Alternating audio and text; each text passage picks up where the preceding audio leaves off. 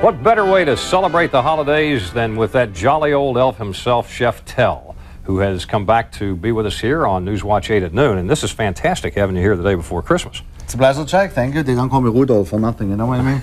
We're going to do a little chicken dish. Everybody has turkey and ham for Christmas, all this stuff. So I make a little chicken. We add a little olive oil in the saute pan here, not too much, just a little bit. Going to take a clove of garlic, take a garlic like this, hit it like this, you know, this way it's easy to peel. The peel comes right off, this goes over here, and then we have the garlic. If you don't want the garlic, don't add it in there. Very nice, very simple. And this garlic we're going to add in our saute pan on top of the beautiful, nice, hot olive oil. What did that smashing it do besides make it easy to get apart? Does that release That's the idea. Juices or No, it doesn't like release the juices, it just makes the peel come off, you know? Oh. Just like this, and then you don't have to peel it, don't use a fingernail and all that stuff, you know? Makes Then we sense just the chicken breast, we slice it down in thin strips. If you serve your friends one piece of chicken breast like this, they say it's one piece. You cut it up like this, they say I had a lot of chicken, you know? It's small little pieces. I mean, it's the eye peel, what can I tell you? Just add this right in there. Not too much, just a little bit. You see this? It goes right in here. Little salt, little pepper. Just like, you know how the German chefs add salt in food? How? The German chefs do it like this. So you know how the French guys do it? The French chefs always make a big show when they do something. This is how the French guys do it. They take a little salt, they stand back there, they go, ça va, ça va, ça va. And every time they say ça va, they charge you $2 more, okay? So we're just gonna cook this a little bit, not too much, just a little bit. Yeah. Then we're gonna take some green squash, slice this down like this, you know? Beautiful, nice chicken Primavera, don't cut your fingers. Slice this down like this, and then you slice it down like this. Of course, you also can run it through a food processor. Takes 15 seconds to run it through the machine, and 45 minutes to wash it, you know. Oh, you might yeah. as well then just do it like this. This goes right in here. That's a key to being a great chef, is being able to really handle a knife real well. Yeah, and don't cut yourself. That helps a lot, you know, otherwise you walk around like this. You know the difference between red pepper and green pepper? Aside from the color, no. Aside from the color? What? The red pepper is ripe and the green pepper is unripe. What? All pepper turns to red. They sell the green pepper because it has a longer shelf life, okay? Ah. You know what they do with red pepper in Europe? They hang it up, they dry them, they let it run to a mill. What comes out is paprika powder. Paprika powder is made out of red, sweet, ripe peppers. What is the difference in the taste then? If this ripens... This is sweet and this is not sweet. That's why they call it sweet peppers. This is sweet, very nice and sweet. Even you can smell it. You know how beautiful, nice it smells? That's a good-looking pepper. Excellent. If you want some color in the food, you know, we have a little white wine in there, just like this, not too much, just a little bit. If you don't want to use white wine for whatever reason, you also just can use a little chicken stock. However, the white wine works as a tenderizer. Incidentally, we are going to have a recipe for you a little later. The obvious best way to do it is to have him cook it for you. But yeah, I make house calls. I'm going to take an onion. I did it before. Jack, you know that. Come on.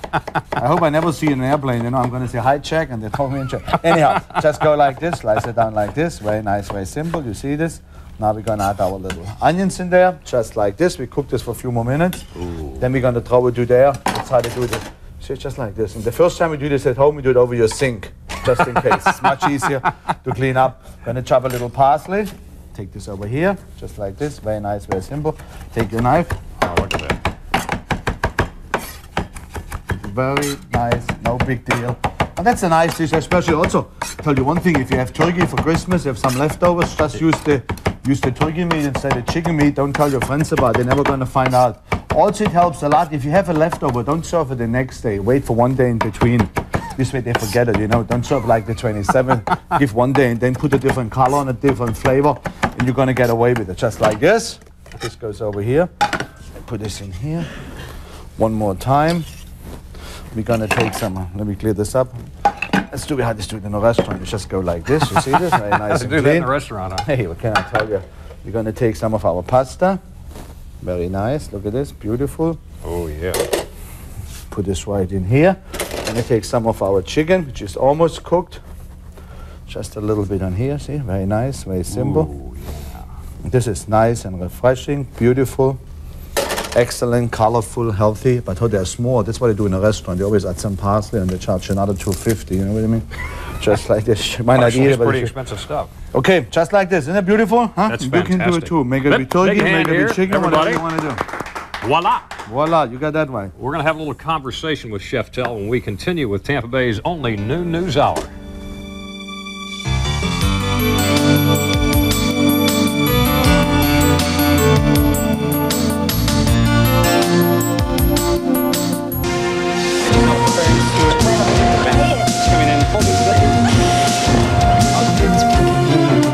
Wes Sargentson. Marissa Morris. The best in the field on Live at 5.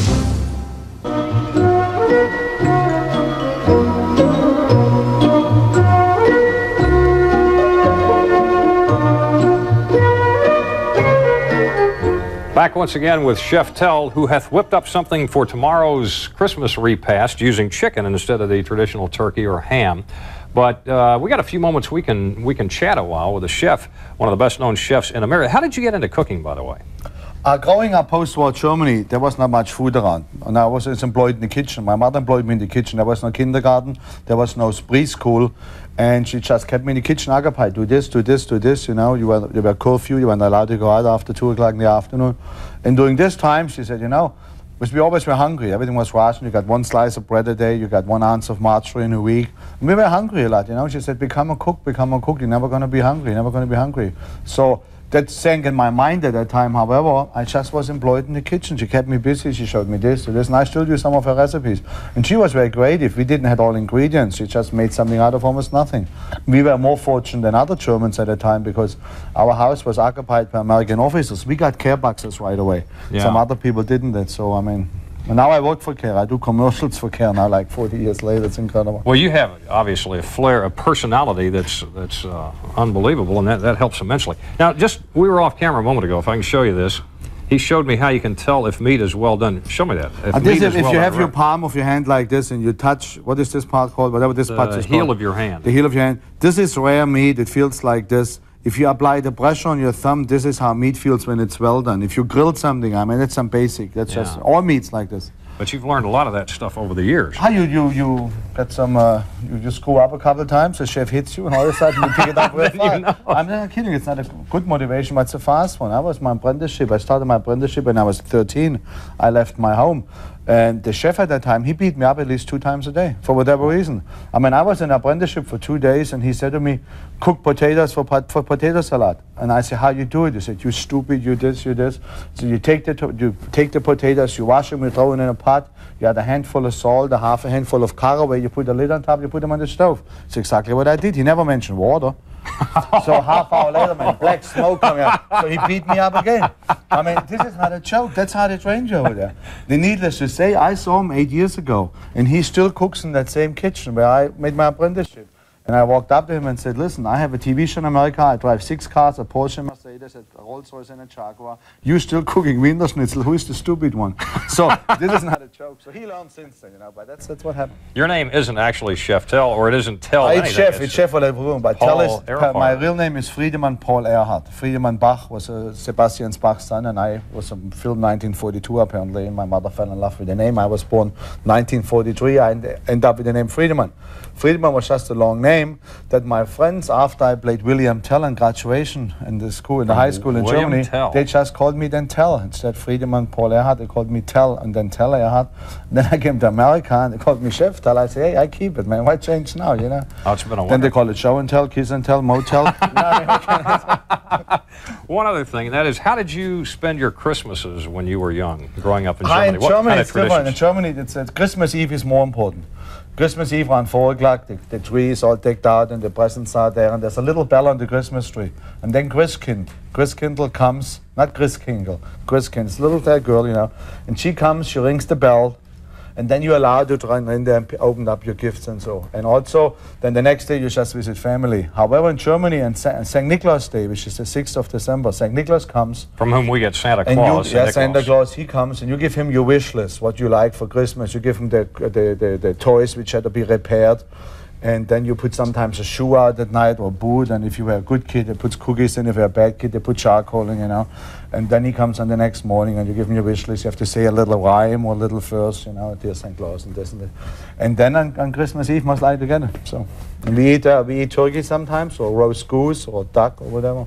And no doubt very good at your house with all that my house, of course, that's always there. Chef Tell, thanks a million for being with us this day before Christmas. If I have holidays, and if you don't get the recipe, I make house calls too. Okay. Chef Tell joining us, and hopefully again in the not too distant future here on News Watch 8 at noon, and we'll be back with more in a jiffy.